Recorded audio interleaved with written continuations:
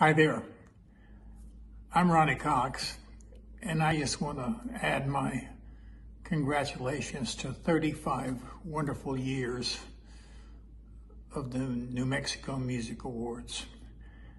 You know, most people may not know it, but I was born in Cloudcroft. I was living in Roswell when the UFOs visited.